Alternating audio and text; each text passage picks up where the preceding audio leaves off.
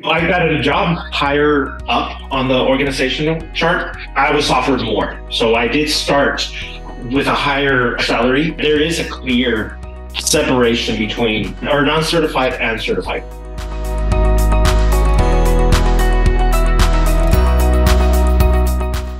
My name is Ramon.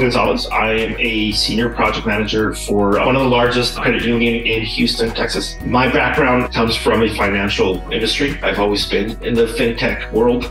I worked as an director of operations for a fintech company. It was in 2014 that this organization was sold. So we decided that we were going to venture out on our own and start our own fintech. It started off pretty rough or difficult. We encountered a lot of obstacles growing, but we were very fortunate. In about 18 to 20 months, we had grown to around 300 employees, and we were present in 5 different countries.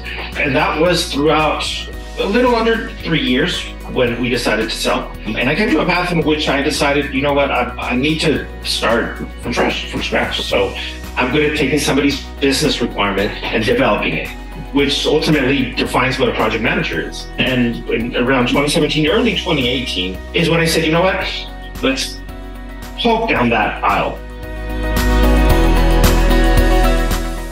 In order to compete, you need to stand out. And there is a lot of people, non-certified people out there that have a lot more experience than I do.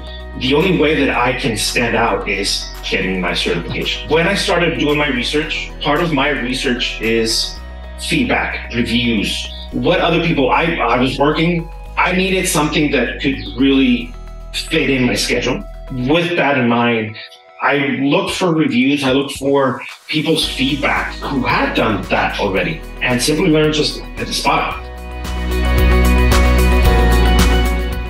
I think that the certification gave me the courage to stand out, to say, all right, I'm certified. I took it, I passed on my first try with an 85%. So I will be very honest.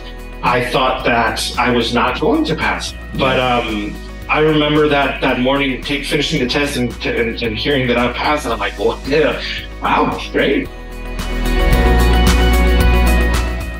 I got a job higher up on the organizational chart. I was offered more. So I did start with a higher salary. I am higher. I am a PM2 instead of PM1 because of my certification. The other 2 PMs that are PM2 is they have that number because of their longevity in the company. I think they've been with the company 19 years, and then the other one has been with the organization 30 years. There is a clear separation between non-certified and certified. I think for a project manager in my position, next steps would be having a program manager, maybe a director of PMO. So I'm really striving for that.